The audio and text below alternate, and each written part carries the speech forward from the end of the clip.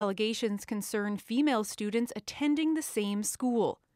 The district also stated that in the Schools Act, a criminal charge, however serious, does not authorize removal of a student. The accused male is currently not attending Stephenville High, but some students feel the district should do more to protect the victims. So there's a silent protest organized for Wednesday. We're hoping that the school board takes notice and really sees just how much the people in this school are afraid and want things to change. Keynes wants a strict school board policy so something like this doesn't happen in the future. Now, if this accused male does decide to return to school, the school district will inform the victims of his return, and they will also put safety measures in place at the school. Live in Corner Brook, I'm Colleen Connors for Here and Now. There were tears at the Ann Norris murder trial in St. John's this afternoon as the defense began its case. Norris's father, Gary, told the court about how his daughter went from being an outgoing, confident child to a young woman who slipped into mental illness. Here Now's Glenn Payette reports. Ann Norris cried as she listened to her father's testimony, and Gary Norris had to fight back tears and compose himself several times. Ann Norris is on trial charged with the first-degree murder of Marcel Reardon in St. John's 2 years ago. She admits she killed him with a hammer, but says she isn't criminally responsible because of a mental disorder. Today, the defense put Gary Norris on the stand to begin making that case. He told the court that problems began in 2011 when his daughter made a complaint to the police that a former coach of hers had sexually assaulted her when she was a girl. The court has already learned that there was a significant investigation and no charges were ever laid. Norris said his daughter told him the former coach was following her in a van and that someone was putting something in her coffee. He said he told her it wasn't true, that it was just anxiety. He said his daughter accused a boyfriend of breaking into her apartment and raping her and that he had a gun. Norris said he knew in his heart of hearts it wasn't true. There was no sign of a break-in. He said he told the police his daughter was having mental health issues. Norris also said Ann accused him of shaving her face when she was asleep and that she had AIDS, even though she never went to a doctor or was tested. He said once when they wouldn't admit her to the Waterford Hospital, she said she was going to kill herself and took all her medication and had to have her stomach pumped. Norris also said that Ann got to the point where she wouldn't take her meds because she didn't want to go to sleep out of fear that someone would attack her. He said over time he found a small baseball bat, steak knife, and a very real-looking BB gun under her bed. Norris said he eventually took the handgun. He said he was afraid that she might end up in an altercation with the police and get shot. The defense continues its case tomorrow. Glenn Payette, CBC News, St. John's. An afternoon boil-up on the outskirts of St. John's took a scary turn yesterday. A family from Mount Pearl was having a campfire near Cochrane Pond when they came under fire. Wayne Soper wants the public to know what happened. He took Here and Now back to the campsite today to share his story. Well, we heard it earlier, and being a hunter, I know what the sound of gunfire is, but I didn't pay attention because I thought it was a hunter.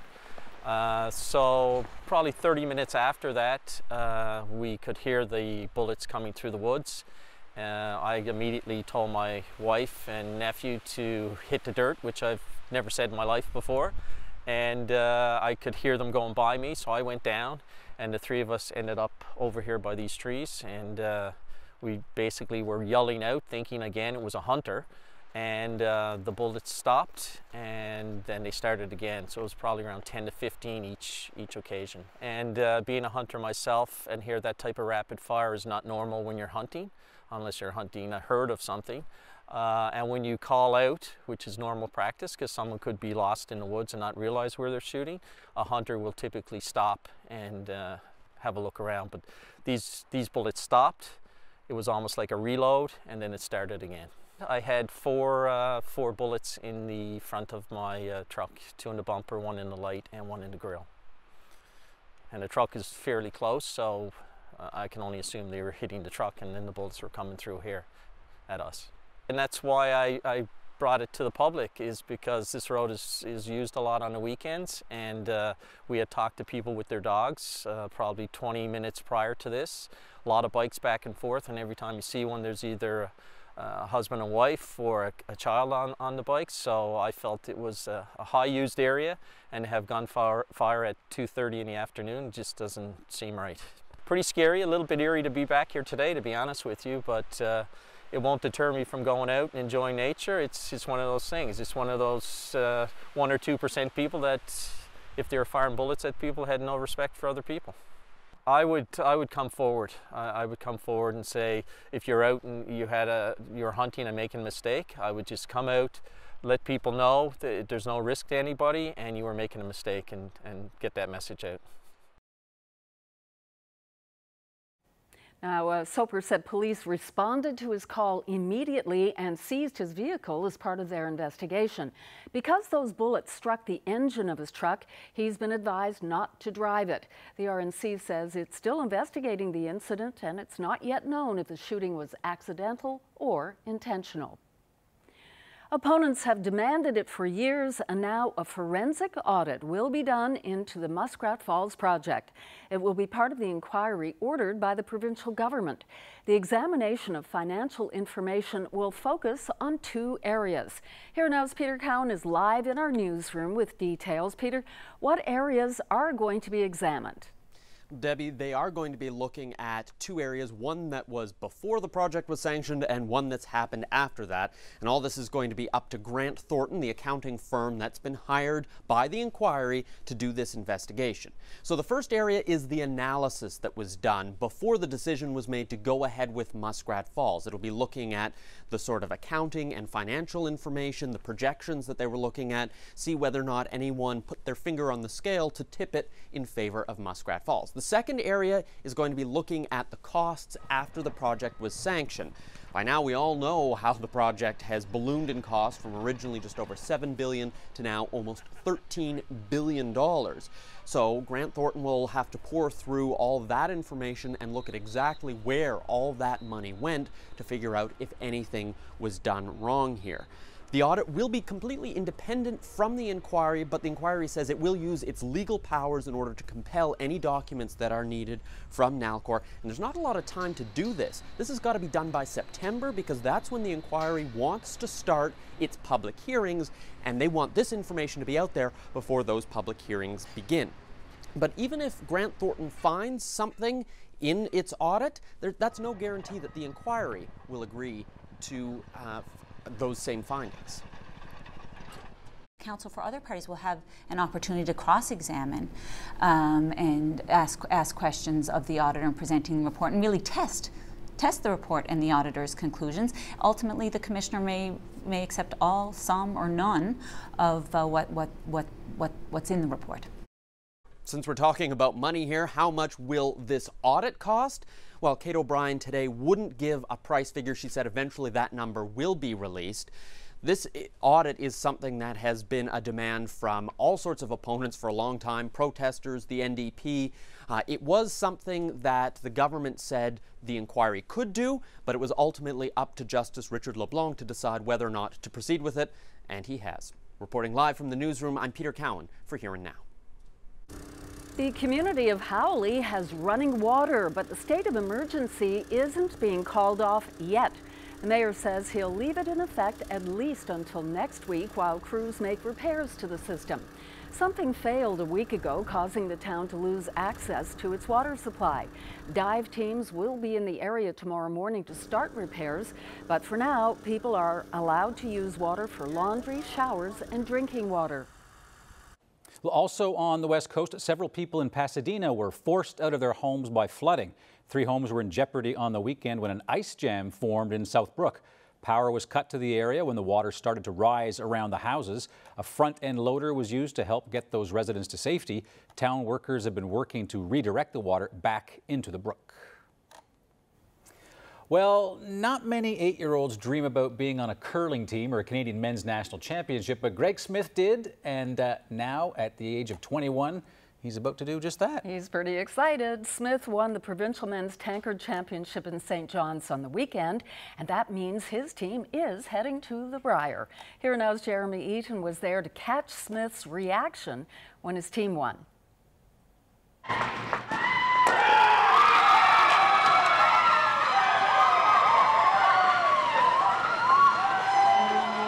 I feel incredible. It's absolutely amazing to get to go there at such a young age. I've been dreaming about this ever since I threw my first stone at 8 years old. So I'm beyond words right now.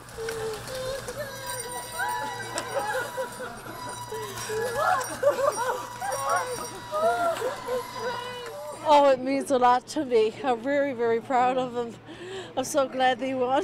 This is his dream ever since he was a little boy, and I'm so, so happy for him, and I'm so proud of him. What was the key to your success during this? Consistency during the week, fitness during the week, making sure we had a routine. I sat the boys down before it started, and we figured out where we were going to eat each day, where we were going, what we were doing before and after the game, so we weren't rushing to and from the rink, and we stuck to it during the entire time. Congratulations, guys. We all go to the gym pretty regularly, so we're all in pretty decent shape at the very least, so it definitely helped us not be as tired near the end of the week. I know we were flagging a little bit in the first final last night, but everything worked out well today, and it all paid off in the end, so it was definitely worth it. What was it like having the fans on the ice? It's the first time they've done that here. What was it like as one of the players? I mean, it's just like when we went to juniors way back, or I went there last year, and it's the same atmosphere. You just kind of got to ride it and, you know, hope that it will pump you up like it did.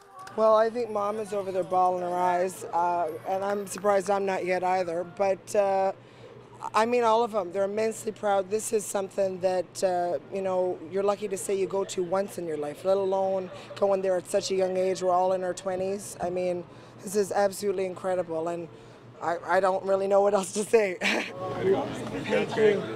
Thanks. See you there. Well, congratulations to them. I bet their feet haven't touched the ground yet. No, I was afraid that there might be an incident. They're hopping up and down there, but at least we didn't have that. But they're going to have their work cut out for them at the Brier. Well, what a great experience for a young team. Definitely. We will be watching. Well, they braved the cold and joined other angels across Canada to go for the Snow Angel World Record.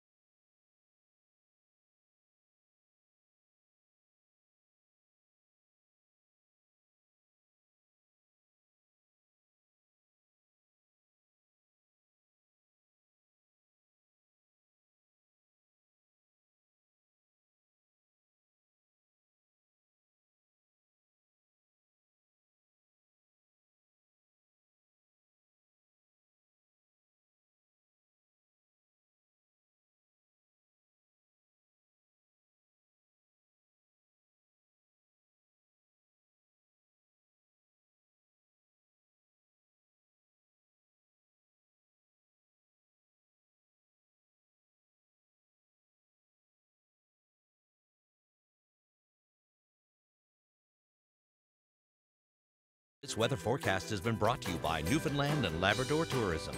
5,000 kilometers of groomed trails are waiting to be explored. Embrace winter today.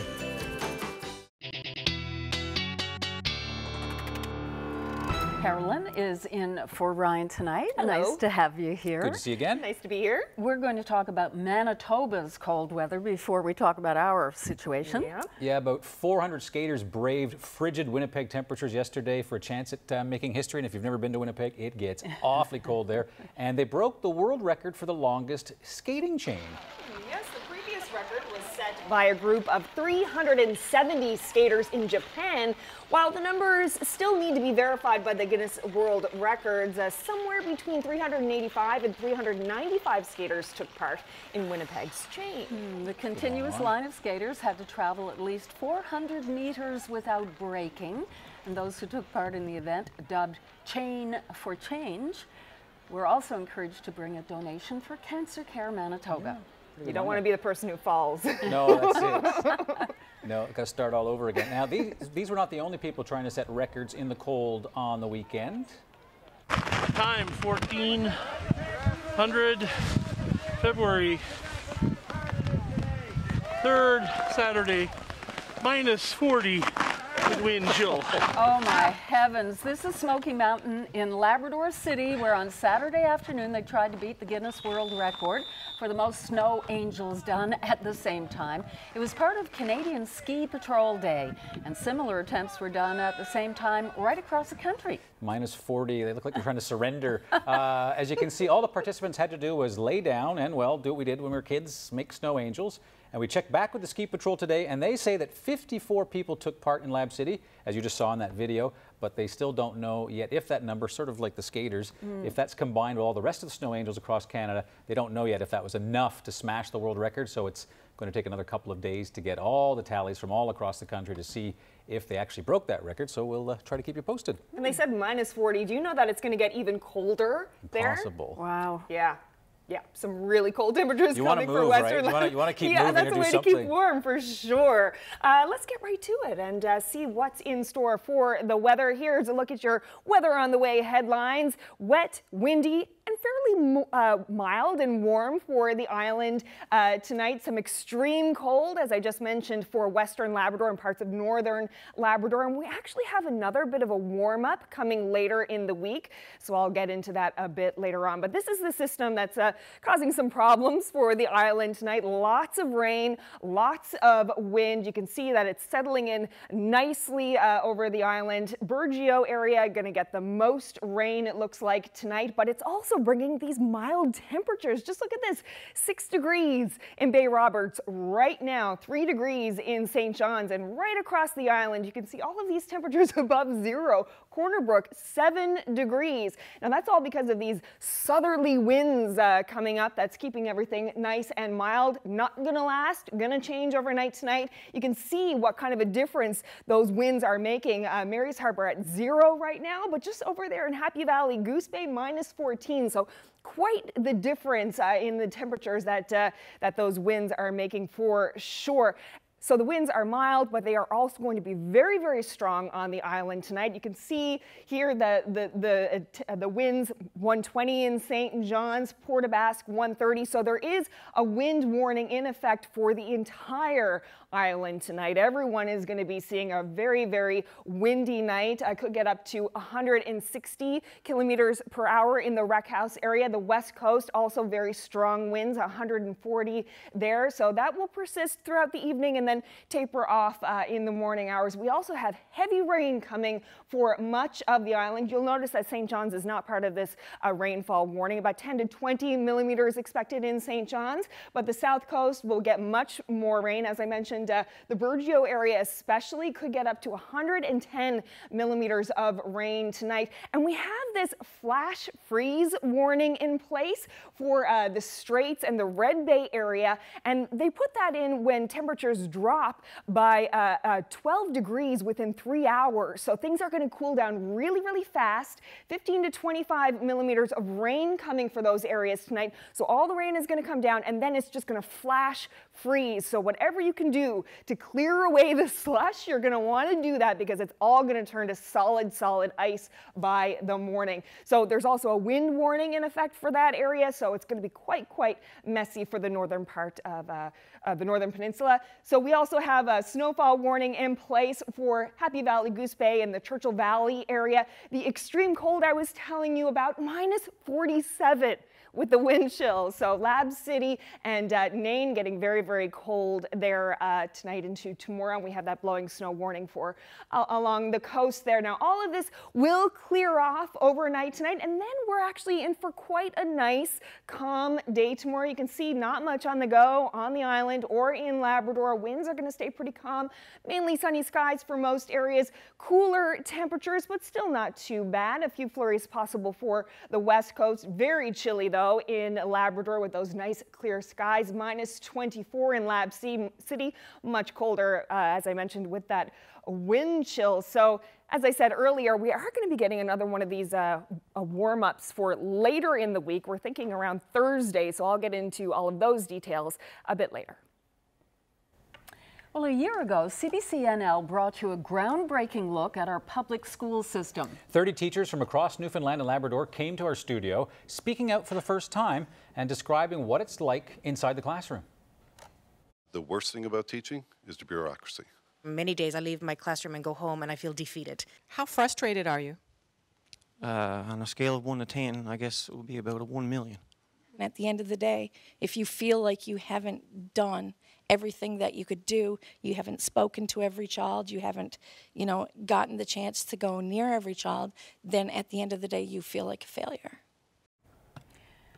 Well, now 1 year later, there is change in the air. The CBC's Ramona Deering checked back in with 4 of the teachers. Was it worth it speaking out like you did last year? Absolutely. I think teachers who spoke out were showing a frustration of some of the deficiencies that we perceive to be in the education system. And I think since that time we've started a conversation amongst our own membership and to the wider audience at large in this province, and I think that's well worth it. Did you hear anything negative? I think by and large, overwhelmingly the response was positive. And I think it's on a go-forward basis, I think it's going to be better for education in this province and better for the kids. Danielle, did it make a difference for you that you spoke out in this forum last year? Absolutely, it did. Tell me about that. Well, for instance, when we were talking about the use of secure schools last year, that's something that schools will use. What happens is they would say, initiate secure schools. Everybody goes into their rooms, the doors are closed and they're locked. And basically we go about our teaching or whatever we're doing in our classrooms at the time, but you have to stay in your room. And what prompts that action? It could be any number of things. It could be as simple as a spill. It could be a behavioral student. It could be an injury. It could be any number of things. In many of our schools last year, we had really high numbers. And you would see the secure school being called quite often to deal with a situation where you might have a student who is out of control and they're trying to get the student to where they need to be to keep them safe. And of course, you don't want students hanging around in the hallway, going to the bathroom, things like that. On the other side of it is they also don't get to go to their phys ed and their music if you're in your classroom and the door has to be kept closed. In some schools, in my school, we've changed the way we do those things. They didn't realize that it was being called as often as it is, because when you're dealing with a situation, you don't necessarily realize that that's affecting everybody else to the amount that it is. So they have different kinds of codes now. They might call for a certain team, or they might just do it in certain sections of the building. So what they have done as well is they'll have the specialist teachers go and get the classes if it's okay for your class to go to phys ed or music. So it works a lot better. Yeah, I can see a huge difference in your body language this time around. Absolutely. A year ago, do you remember what you were saying a year ago? I sure do. A friend of mine, a colleague of mine and I had kind of coined #defeated. and we're kind of living by feeling that we're defeated every day.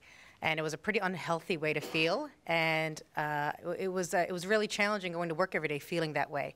As a professional, and you're dealing with people's children, that's not the way you want to present yourself or the way that you want to feel at the end of the day when you go home. So it was a challenging time in my life for sure. And why were you feeling so defeated? Feeling defeated, class sizes, class composition, the inclusion model that clearly wasn't working, and courses that are not given enough allocation. Things like that were, really starting to get at my goat, and because I work all about. It's about the children. It's about programming for the children. It's not about me. It's for the kids. So when you see opportunities being taken away from kids, be it because of behavioral issues, be it because of diverse programming within the confines of one classroom, or because it's reduced programming of a specialist subject, it's really frustrating as a parent and as a teacher. So, fast forward to right now. How are things? Funny enough, last year was #defeated, and I've turned it around. I'm #hopeful right now. What? Yeah, it's a very positive change. Because I was kind of in a place last year where I was really feeling not great, you have to make a choice. You can stay there or you can make a change. So I decided on the latter and made a change. One thing that I did notice is that I was eating in my classroom at lunchtime by myself, which is, anyone that knows me knows I'm a very outgoing and energetic person. I thrive off people, and I was eating by myself every day. And I was like, gee, this is really crazy. Like, what's going on? But I craved that silence, that silence in the middle of my day, and I kind of craved that moment. Then one Saturday morning, I was lying in my bed going, gee, if I'm craving this and I'm thriving from this moment of silence in my day, these moments, surely kids have to be feeling this as well. So I opened my classroom at lunchtime and entitled it Comfort Cove. And Comfort Cove, meaning it was a safe place for kids to come away from the storms of the everyday. And in my classroom, we dim the lights and have soft music on, and I would put things up on my smart board about mindfulness and visualization, some basic yoga poses. And kids started coming, and it was really a positive experience. So I was lucky, actually, enough to receive a Educationers Innovation Award from the Newfoundland and Labrador Education Foundation. Congratulations. Oh, thank you, thank you. But I was able to get some funding to resource this program. So I was able to get a lot of alternate seating for my kids, logic puzzles, sand tables, etch-a-sketches, stress balls, and all kinds of resources for the kids to actually come in and take a moment of their day to actually be able to relax and reflect and rejuvenate to go back out there again. So it's been really positive. But aside from my Comfort Cove, I've really found hope in the Premier's Task Force recommendations. There's a lot of material out there. There's a lot of information set in those recommendations that are really kind of life-giving to educators and to parents and to students. They recognize that the inclusion model isn't working. So even to have that in print and to have an outside group of people state this to the government, and the government to put this out in their report, it's like we're at the cusp of a new beginning, that we're going to make strides in improving the system for our kids, and that's the bottom line. That's what we need to do. Really interesting discussion. Yeah, seems some a lot optimism. has changed Yep. in 1 year. And we're not done yet. In about 4 minutes, we'll hear about a new policy where students actually lose marks for handing assignments in late.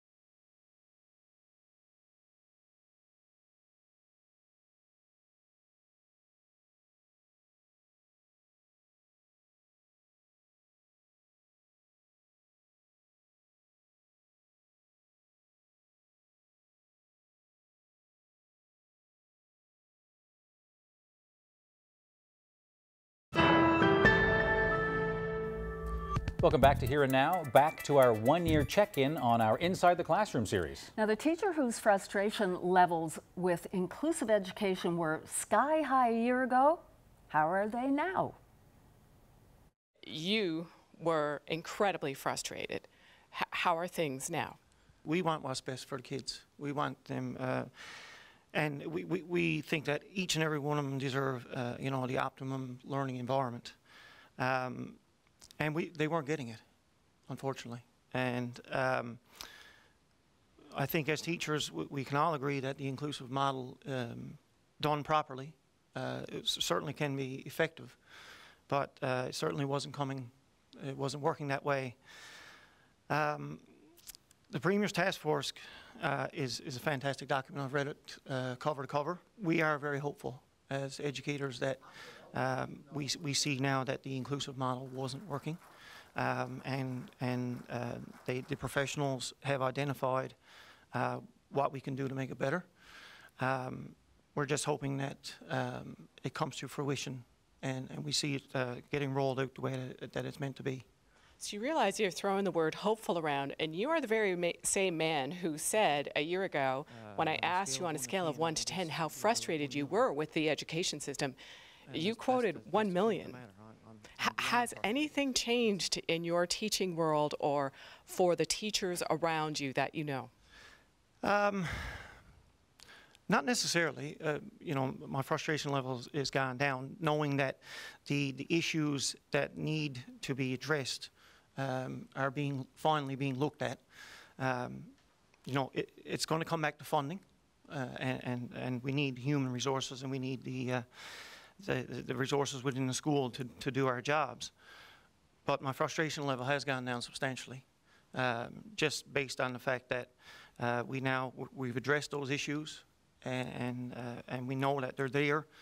Now we're just hoping that people give us the tools that we need to do our job. Let's talk about another policy that changed. A year ago when we were talking, Gabe, students could hand in their assignments late and they would not lose any marks as a consequence. In fact, they could hand their assignments in very late in the school year. That has now been changed. So, what do you think of that? I certainly think it's a good thing. It's a return to where we were, or close to where we were in the past. You know, students when they're young in particular, and adults alike, I mean, we all need to have some responsibility, and we need to know that, you know, deadlines need to be honored. When they leave school and go to colleges and universities, they're not going to get extensions without any kind of penalty. So the evaluation policy now has, you know, we accept it on the due date. After that, there will be, if there are no extenuating circumstances for the lateness or tardiness, there's the possibility of reduction in marks. And students are owning up to that. We knew they would. They were telling us for years that this was silliness, that the students who were ready to get their work in on time were telling us that they thought it was just silly, that there was an extended period that could potentially go months, you know. And so now we have a policy that has a little more teeth, but, you know, teachers and the personnel at school district and at the department who discuss this, nobody wants to be punitive with children. You know, everybody wants to give children a fair shake. And if they have a legitimate reason for lateness, because there's all kinds of things going on in children's lives right now, we will honor that. But now we have an ability to say, okay, enough is enough, and we, you know, you are responsible to get your work done on time wherever possible, certainly. So what I'm hearing from you is that everything's peachy in the education system. No, I certainly wouldn't say that. Like I said before, that, you know, we still have, it's a hill we got to climb. We're still climbing, but it seems with the Premier's Task Force document that was released, it seems like our issues are being addressed. Peachy, no, but heading in the right direction, yes. There's still work to be done with the way that supports are given out. I truly believe, as I said last year, it would be nice to have a budget for behaviors and academics so that everybody gets what they need. That's the end of the day. Students need to get what they need. I want to thank you all so much for coming in with this update. There's been a lot of change in a year, it sounds like. Yeah, thank you. Thank you. I guess the important thing was starting that conversation a year ago, shining a light on it, and at least those optimism. teachers. Yeah, optimism is good to see. Now, interesting to see if we get some significant measurable change, but it looks as though teachers think things are headed the right way. Now, if you want to hear more about teacher Angela Dawes' Comfort Cove project, you can read her commentary online at cbc.ca/NL. Doesn't just end in the courtroom. Jurors remember what they see. A look at the cost of justice for jurors.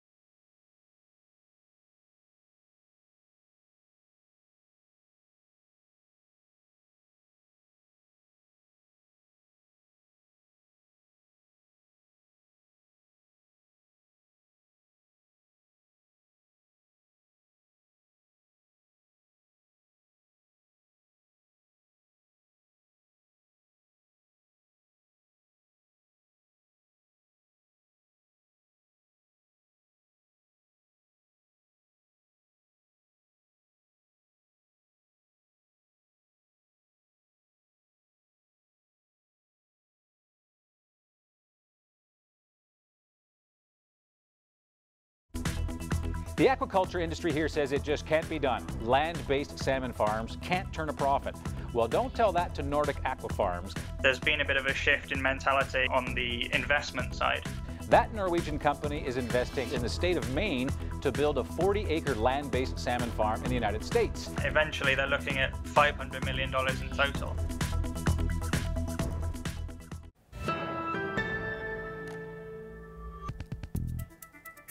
The trial started today for a group of men charged with a string of violent home invasions last year. They face more than 100 charges stemming from 4 incidents. It's alleged that they tied people up, shot a dog, and stole money.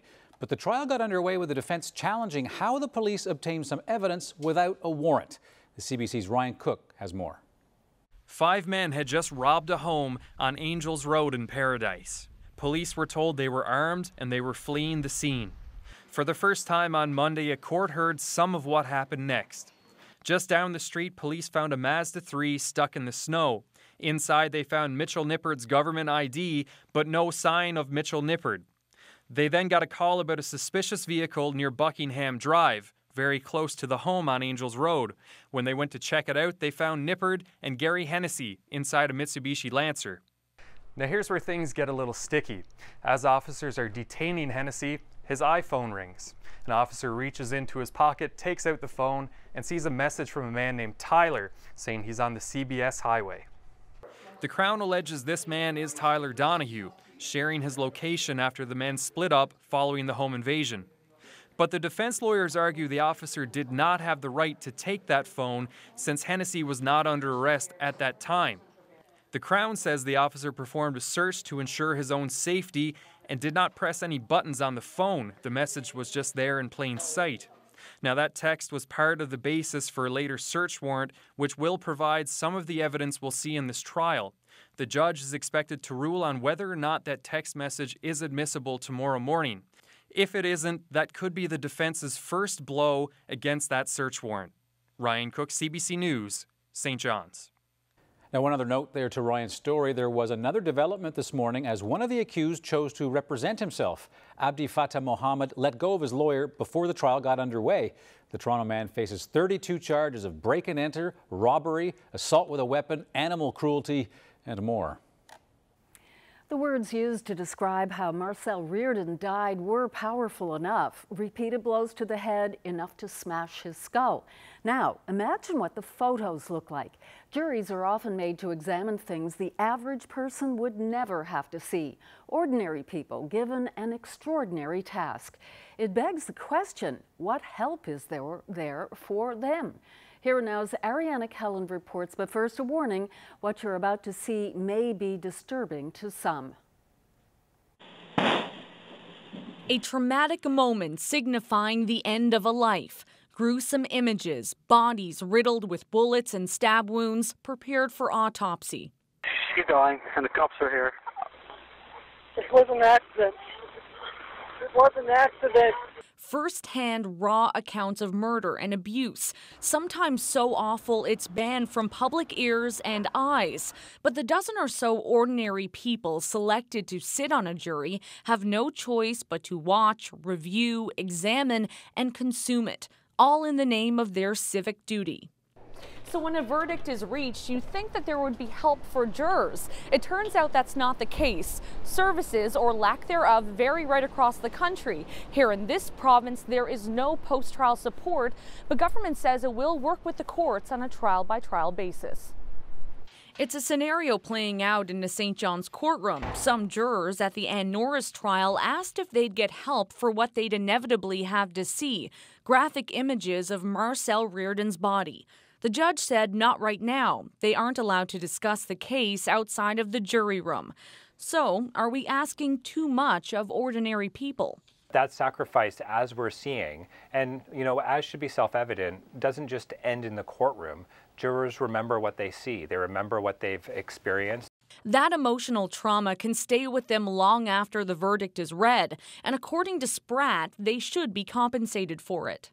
This means access to treatment and counseling, and a realization that the government should be supporting jurors so they don't have to experience any out-of-pocket financial consequences for engaging in that treatment.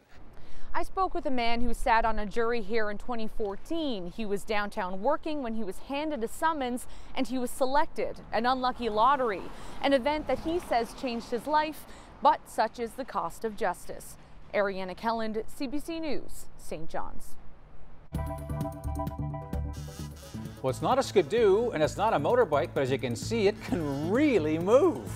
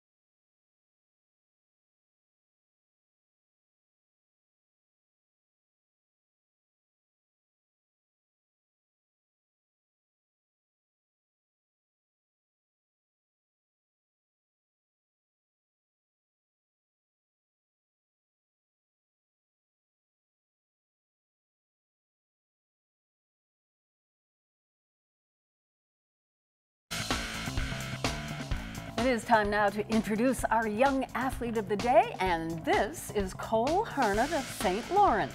Cole is 7 years old and he loves to play soccer with the St. Lawrence Minors soccer program, and Cole also enjoys swimming. Congratulations, Cole. You are today's young athlete of the day.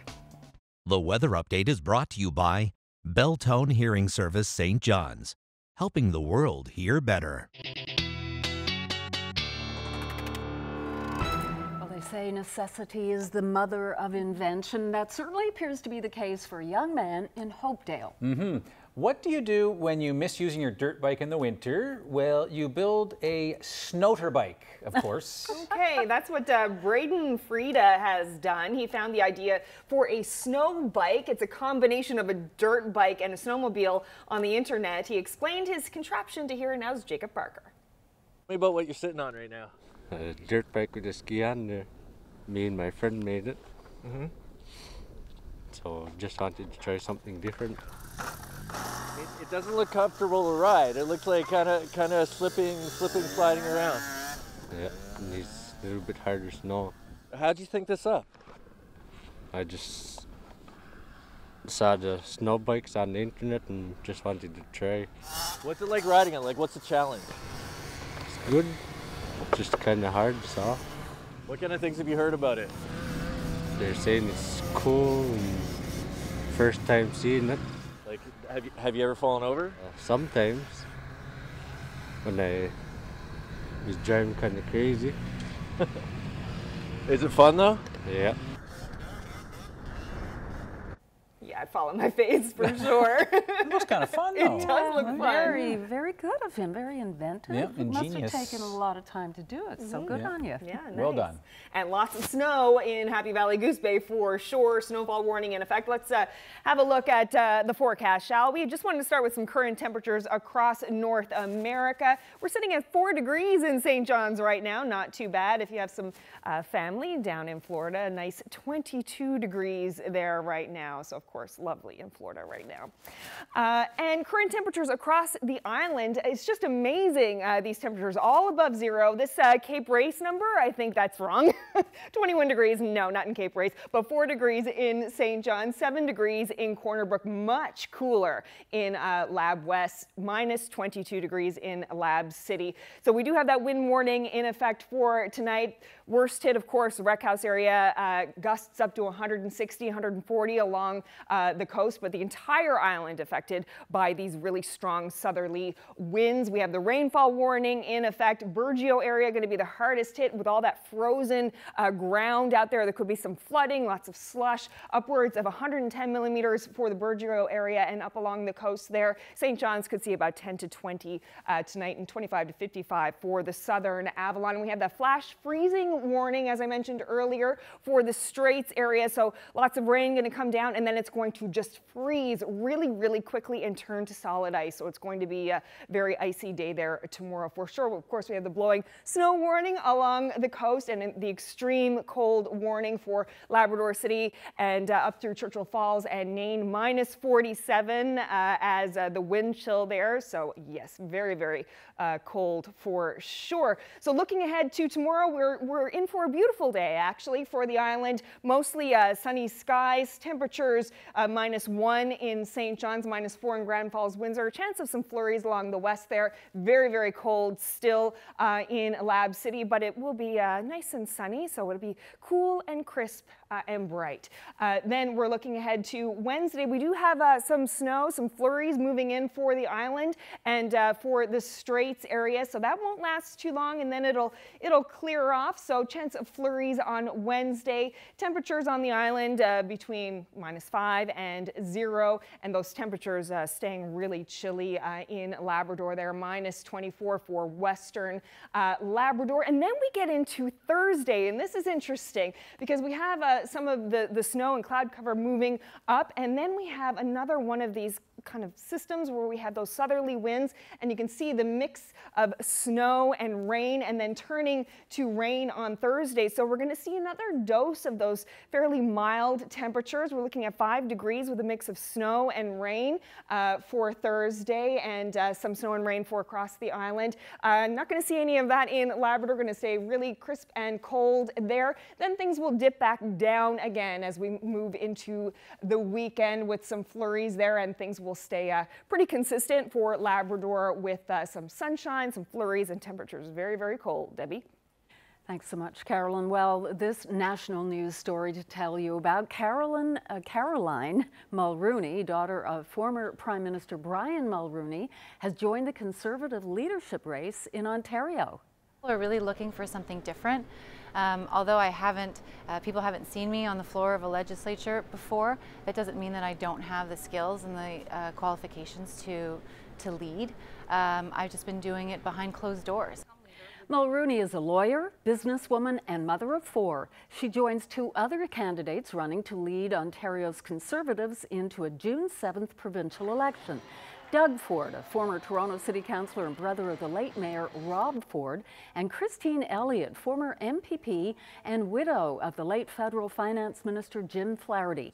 The new Ontario PC leader will be chosen on March 10th.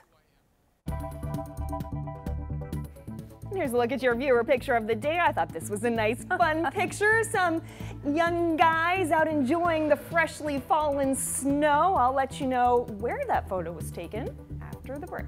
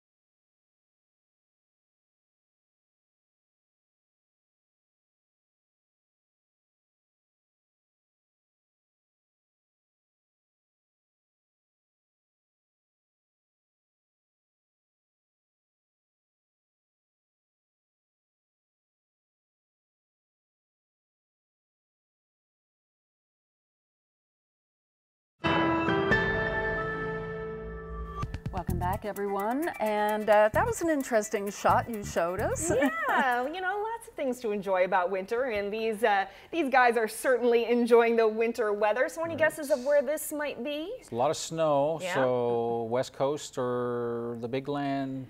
And not way in the wilderness. Look at all the power lines. Oh, very observant, Debbie. This is in Happy Valley Goose Bay. So, yeah, great shot there. Nice action shot sent to us from Beverly Woodward. Minus 35, she said it was. No wonder they're jumping. Wow, what a great shot. Well, at least they're having winter weather to enjoy. Yeah, they can play in it. Unlike us on the Avalon, where it's snow, freezing rain. Yeah. Am I bitter? Not one bit. No, not at all, not at all. Anyway, thanks for sending in that shot. Beauty. Nice to have have you here. And maybe we'll be back tomorrow. We'll see. Thanks for watching, everyone. See you tomorrow. Good night. Good night.